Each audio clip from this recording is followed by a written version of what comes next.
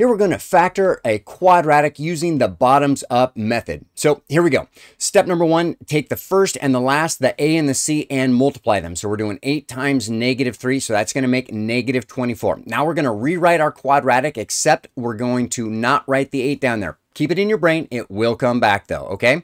And then our new C, instead of a 3, we're going to write a -24 there, okay? Now that we have A equals 1, now it's pretty easy. Just do the basic unfoil where you got the 2 parentheses and an X and an X. And now we're looking, these two numbers here are going to multiply to a -24 and they're going to add to a -2. So that's going to be a +4 and a -6, right? 4 times -6 makes -24. 4 minus 6 makes -2.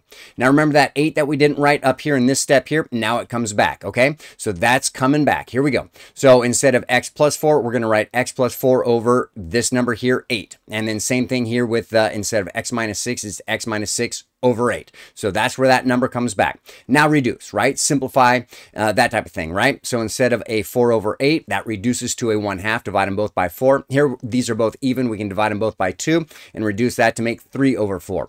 Last step. Move the denominators to the front, okay? So instead of a x plus 1/2, that 2 is moving out in front, and it's going to be 2x plus 1, 2x plus 1. That 4, it's going to move out in front, so it's going to make 4x minus 3.